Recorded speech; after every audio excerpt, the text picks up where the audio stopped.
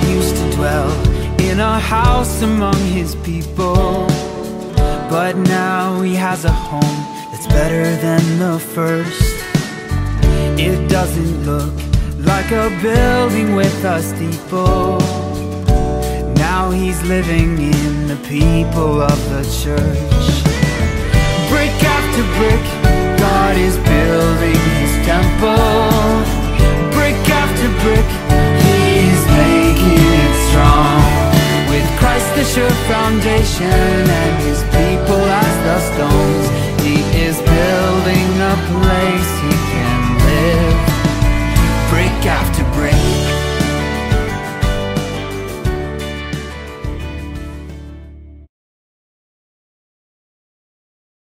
Well, we do praise God for being in the house of prayer on this special occasion. We want to share thought with you, and we're going to ask that you consider the Gospel of John, the 12th chapter. And I'm reading today from the New International Version. Just a couple of verses there. Verse 12.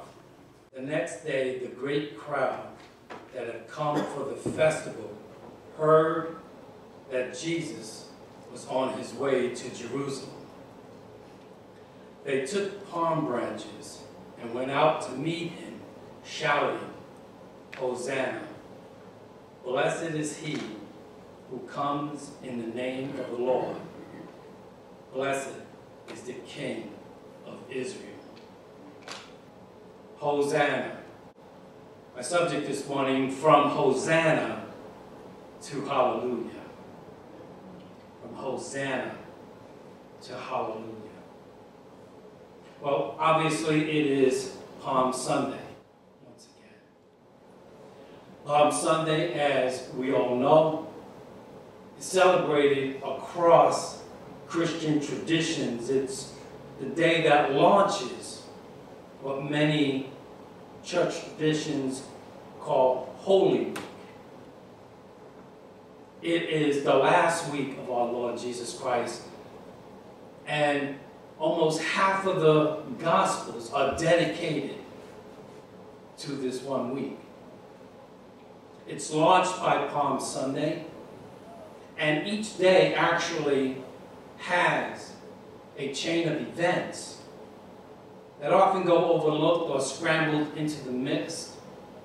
But it brings us to that Good Friday, where we celebrate the Lord's crucifixion. And of course, it climaxes to that Easter morning Sunday, that resurrection day that changed everything. Many of us wonder, why does Easter seem to switch around on the dates? Unlike Christmas, which is always on December 25th, Easter kind of floats and moves around. And the reason for that is Easter happened during the Passover. And so Easter follows the Jewish Passover, and the Jewish Passover follows the new moon. So as that fluctuates, so does that date. Palm Sunday is mentioned in all four Gospels, each one bringing a different component. The story that's known for Jesus riding in on a donkey. And it is often said that Jesus rides a donkey as a sign of his humility and lowliness. And that actually is not accurate, because only rich people had donkeys. Important people rode donkeys. Kings rode donkeys. You notice that Jesus didn't have one. He had to borrow it. And so he borrows a donkey and goes into Jerusalem. And this fulfills an Old Testament prophecy. Rejoice greatly, daughter Zion. Shout, daughter Jerusalem. See, your king comes to you, righteous and victorious, lowly and riding on a donkey, on a colt, the foal of the donkey. He marches in, and there's a great crowd waving palms. Now, palms was an ancient symbol of victory. We see that through paintings and sculptures. Athletes would wave palms after they won a particular bout. And so palms were a symbol of victory, conquering. Kings often minted their coins with palms, showing themselves as conquerors and victorious kings and nations. Even in the book of Revelation, when we get a glimpse into that heavenly occurrence, it says, after this I looked, and there before me was a great multitude that no one could count, from every nation, tribe, people, and language, standing before the throne and before the Lamb. They were wearing white robes and were holding palm branches in their hands. Victory. Palm Sunday was the closest that Israel had ever come to accepting Jesus as their Messiah. It was the closest that they had ever come to hailing him as the King of Israel. I want to look into this celebration that we know as Palm Sunday through the scriptures with maybe a fresh pair of eyes and bring out some hopefully interesting things that maybe you haven't thought about. For one, we can start that this was not the first time they wanted Jesus to be king. This was not the first time that they were ready to crown him as king and acknowledge him as the Messiah. It in fact happened once before. We find it recorded in John's Gospel, although it is mentioned in every Gospel. It's the feeding of the 5,000. When they had all had enough to eat, he said to his disciples, "Gather the pieces that are left over, let nothing be wasted." So they gathered them and filled the baskets with the pieces of the 5 barley loaves left over by those who had eaten. After the people saw the sign Jesus performed, they began to say, "Surely this is the prophet who is to come into the world." Jesus, knowing that they intended to come and make him king by force, he withdrew again to the mountain by himself. So here we see they were ready to take him and accept him as king at this point. But it becomes clear why and how this came about. When they had all had enough to eat, when Jesus has satisfied a need, that took them to a place of acceptance and ready to hail him as the Messiah, the answer to their problems. So this is not new, and there's a great parallel between this event and what happens in Jerusalem on Palm Sunday. In that same chapter, as you go down, you find that things take a change. They go south from here. Down to verse 53. Jesus said to them, "Verily, truly, I tell you, unless you eat the flesh of the Son of Man and drink his blood, you have no life in you. Whoever eats my flesh and drinks my blood has eternal life, and I will raise them up at the last day. Well, that didn't go down well. On hearing it, many of his disciples said, "This is a hard teaching. Who can accept it?"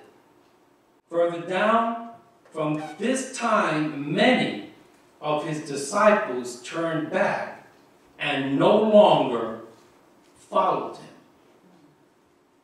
A sudden change of events. 1 minute, he's the next king. And in a little time after that, we don't want to be bothered with him. We are out of here. It's clear what was their motivation. Jesus speaking on another occasion. Jesus said to him, "Unless you see signs and wonders, you will not believe." That's why they were there. You see, some are grateful for what God does, but don't love God for who he is. They wanted answers to their problems.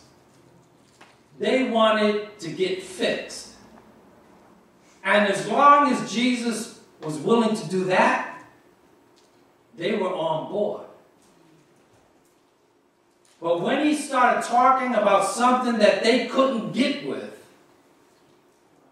they dropped him like nothing.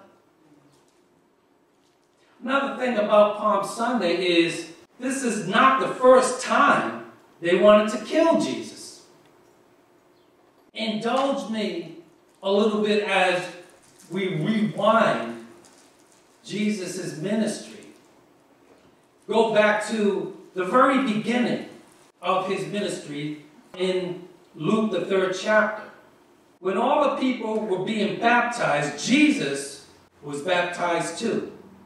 And as he was praying, heaven opened, and the Holy Spirit descended on him in bodily form like a dove. And the voice came from heaven, "You are my Son, whom I love. With you I am well pleased." Now Jesus himself was about 30 years old when he began his ministry. He was the son, so it was thought, of Joseph, the son of Heli. So we're at the baptism of Jesus, the very beginning of his ministry. You turn to the very next chapter.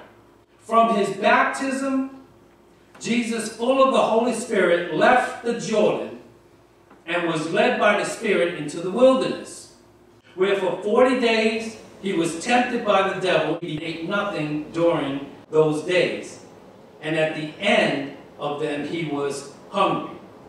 So he's in the wilderness of temptation. Again, a story we are all familiar with. Go down a few verses. Jesus returned to Galilee. Returned from where? From the wilderness. In the power of the Spirit, and news about him spread throughout the whole countryside. He was teaching in their synagogues, and everyone praised him. He went to Nazareth, where he had been brought up, and on the Sabbath day he went into the synagogue, as was his custom. He stood up to read, and the scroll of the prophet Isaiah was handed to him. Unrolling it, he found the place where it is written, "The Spirit of the Lord is on me, because he has anointed me to proclaim good news to the poor. He sent me to proclaim freedom for the prisoners and recovery of sight for the blind, to set the oppressed free, to proclaim the year of the Lord's favor."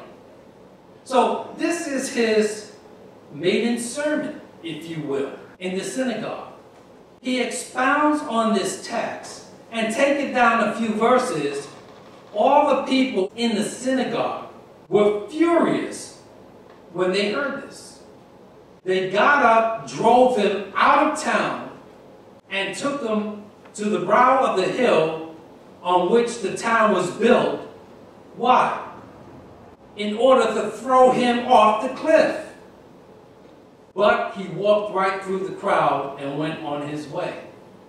So, right from the beginning of his ministry, there were people who were ready to kill Jesus. The crucifixion wasn't just something that just dropped out of nowhere. It was a long time coming. We see it right in the beginning of his ministry. We find it in other places. Early in Mark, Jesus looked around at them in anger and deeply distressed at their stubborn hearts, said to the man, "Stretch out your hand." He stretched it out, and his hand was completely restored. Then the Pharisees went out and began to plot with the Herodians how they might kill Jesus. The 3rd chapter. We see the same thing in John. This is right after the feeding of the 5,000. After this, Jesus went around in Galilee. He did not want to go about in Judea because the Jewish leaders there were looking for a way to kill him. So again, this is nothing new. This was a long time in the making. When we look at this Palm Sunday, the question we need to ask ourselves is, who was in the crowd? A great crowd came from everywhere, waving palm branches. But who was it?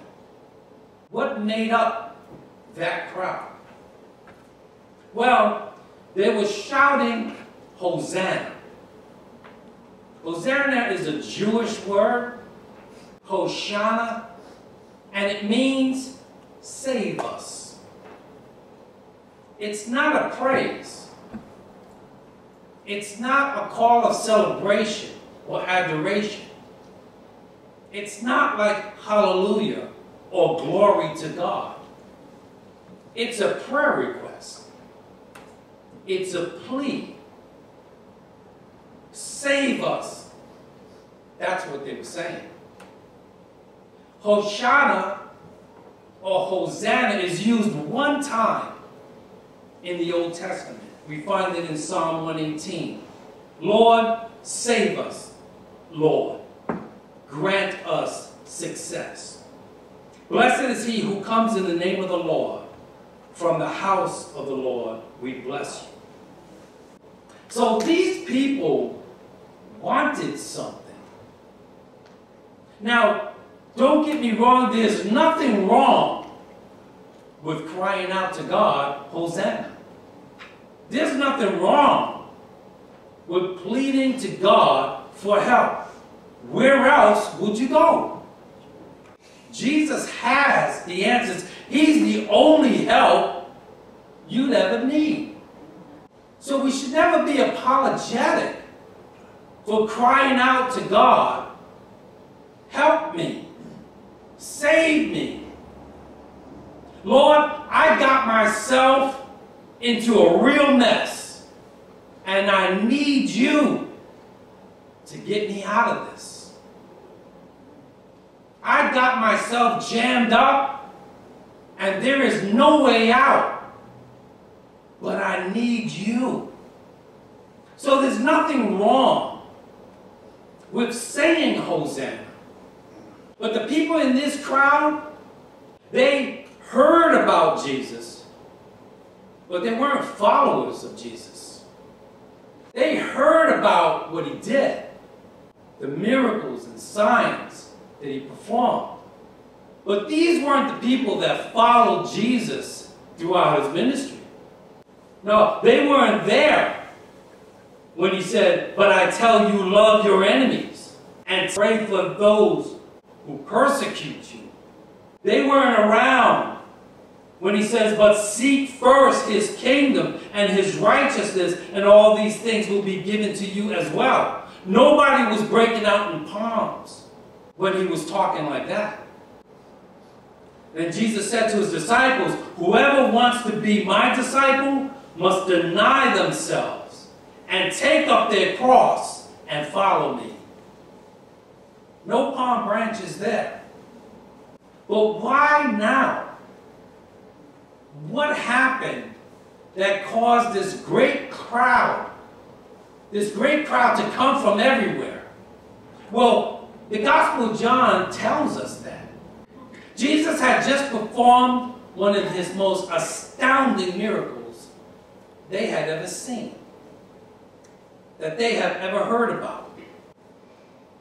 Meanwhile, a large crowd of Jews found out that Jesus was there and came not only because of him, but also to see Lazarus, whom he had raised from the dead. That's what brought the crowd out. They wanted to see Lazarus. Goes on, for on account of him, Lazarus, many of the Jews were going over to Jesus and believing in him. They liked what they heard. They said, we got to get down to Jerusalem because Jesus is in town. And he has brought somebody back from the dead. This is somebody we need to be around now. There's a lesson for all of us, saint and sinner, when it comes to Palm Sunday. Palm Sunday is a time of challenge.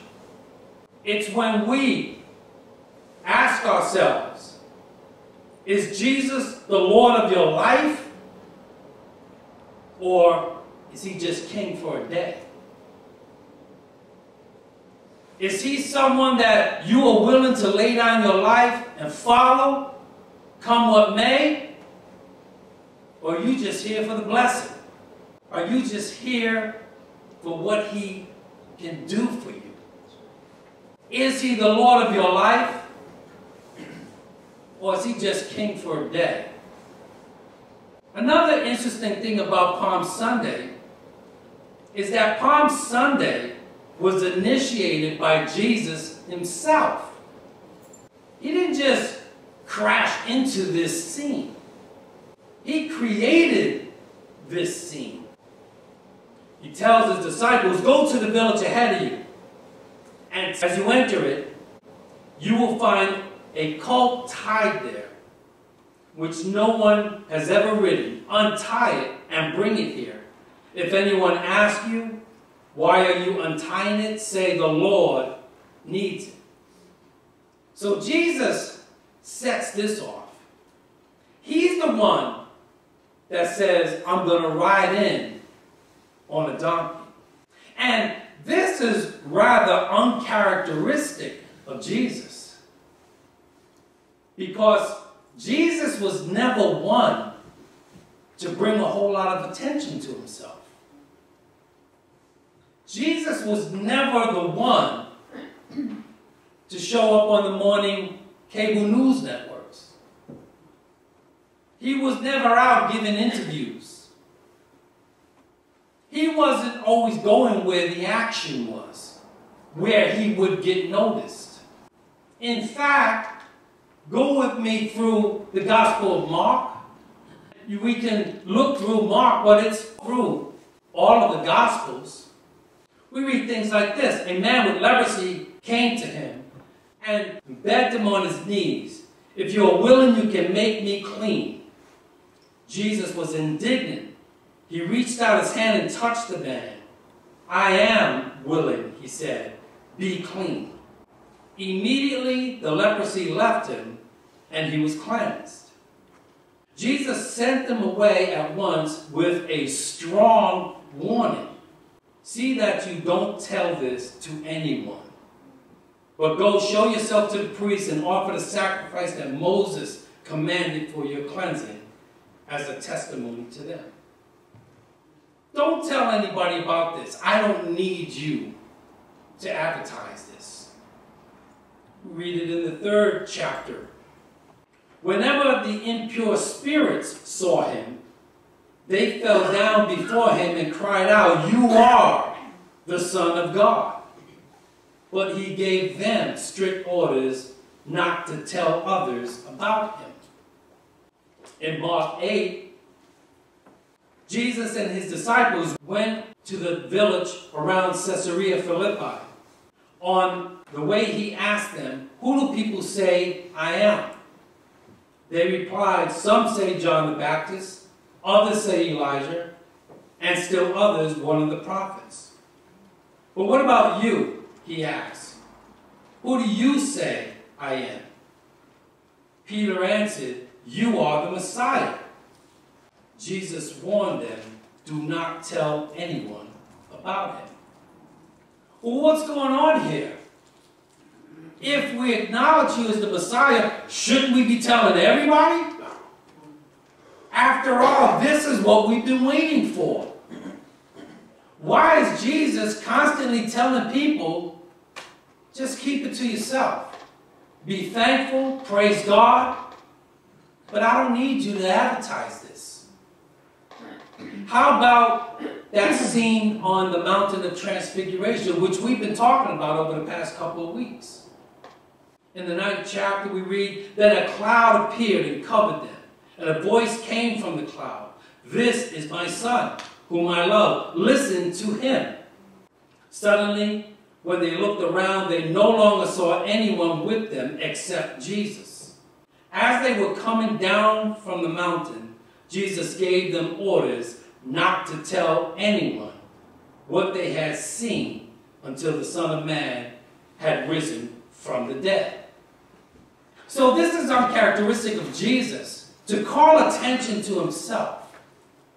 Why did he not do this before?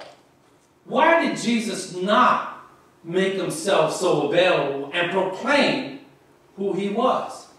Well, John gives us some insight into the mindset of Jesus. Now, when he was in Jerusalem at the Passover during the feast, many believed in his name when they saw the signs which he did. But Jesus did not commit himself to them because he knew all men and had no need that anyone should testify of man, for he knew what was in man. Jesus didn't need anybody to boast about his powers, to talk about his healings, because that's not what his primary purpose was. Jesus didn't come to make a name for himself. So even the Son of Man did not come to be served, but to serve, and to give his life as a ransom for many. Beware of preachers who want to be heard, but don't want to serve. Who want to talk about all of their accomplishments. Who are always talking about what they've done, what they can do. Luke tells us, before this happened, it was about the time for Jesus to be taken up into heaven. He turned toward Jerusalem and was sure that nothing would stop him from going. This is what happened before Palm Sunday. This was Jesus' mindset. So he did all this knowing that the crowd there, they just wanted to see some action. They wanted to see somebody raised from the dead. They wanted to see someone blind have their eyes open. Someone who's crippled who would get up. And Jesus knew that that's all they wanted. But he went anyway. Because at Jerusalem was the cross. And he had a determination to get to the cross. And he couldn't let anything get in that way. So the people wanted him to bring down Rome. Set us free. Get rid of Herod. He knew that he would be betrayed and handed over. He knew that someone would deny him and say they never knew him. but he went anyway. He knew that they would mock him, and that same crowd that yelled, Hosanna, hail to the King, would be crying out, crucify him. But he went anyway to the cross. His mind was made up and said, this is why I came into the world, and nothing is going to stop me. Yeah, they're all here for the wrong reasons, but for the joy that was set before him, he endured the cross, despising the shame. He didn't let what was going on around him stop him, because he knew 3 days later, he knew that in a matter of time, no matter what they did to him, he would get up from that grave. And when he got up from the grave, he would have the keys to hell and death. When he got up from the grave, he would proclaim, all power is now in my hands. And I'm glad that Jesus was determined to go all the way. He went to Calvary's cross. It wasn't a pleasant journey. It was discouraging to see how they would turn against him, but he went anyway. Somebody said he didn't have to do it, but I want to tell you, he had to do it, because no one was worthy. No one was fit to take my place. But when he went to Jerusalem, he looked down the line of time, and he saw me, and he saw you, and he said, I'll stay here until I get the job done. Aren't you glad that he heard my Hosanna?